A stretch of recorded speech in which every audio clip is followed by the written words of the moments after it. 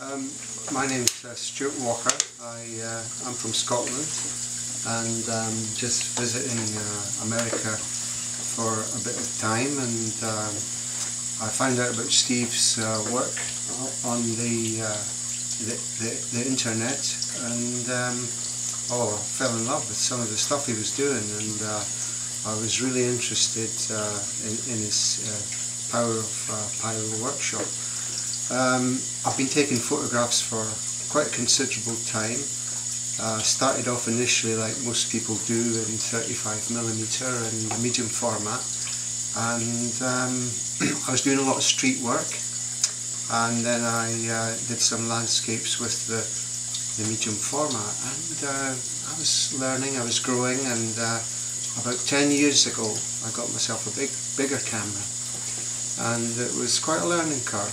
So I had to, do some more research, some more learning, and I was trying to find out more and more, and I said, I'm going to need to take a few workshops here to get myself kind of up to speed. So that's the reason I've ended over here at this time, and I was interested in the pyro and the extreme minimal agitation and what that can do, and the development process, what that can do. So that's the reason I've ended up here, and I've spent the weekend with Steve, and we've had a great time. Yeah.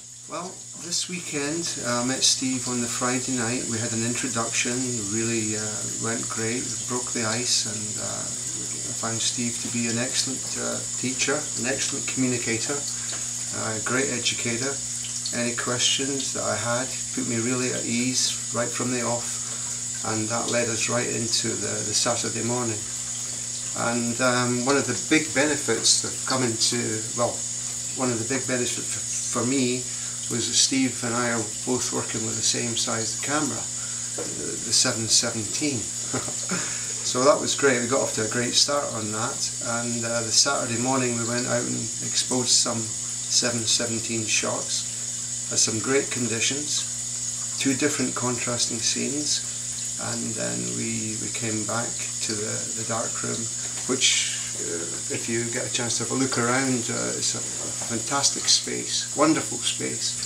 So we've developed film and processed the negatives the way we wanted them, and we've had a great time on the Saturday.